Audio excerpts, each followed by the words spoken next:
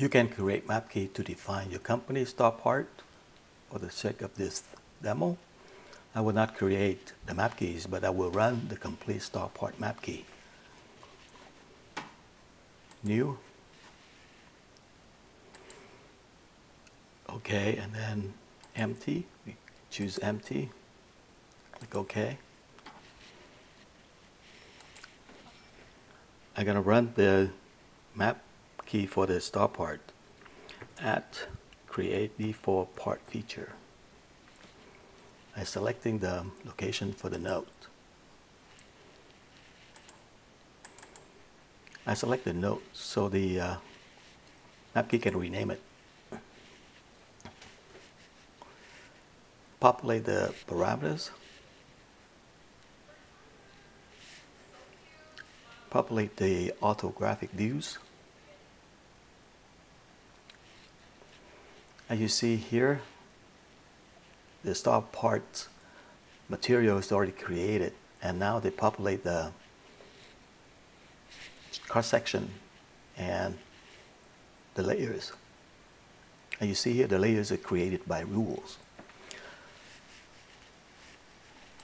Let me save the file.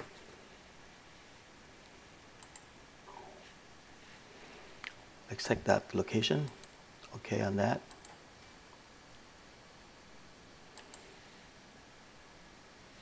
Overwrite anyway, and take a look at the history of this file.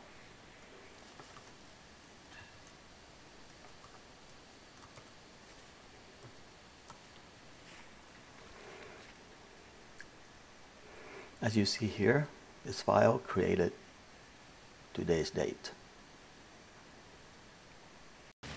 The Creo out of the box star parts have long history. We don't know if any legacy code will harm our star parts. It's best is to have our star model create from the empty models. Let's create the new part from the Creo out of the box star part. New part create. Create a part.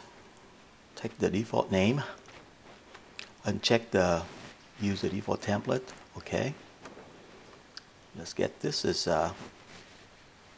Creo out of the box. As you see here, it's called out where it came from. Okay. Let's check the history of this part that we just created. And you see here, the history go all the way back to the years 2000, and we don't know what is the legacy code embedded into this file. We don't want to take chances of this Creo out of the box star parts.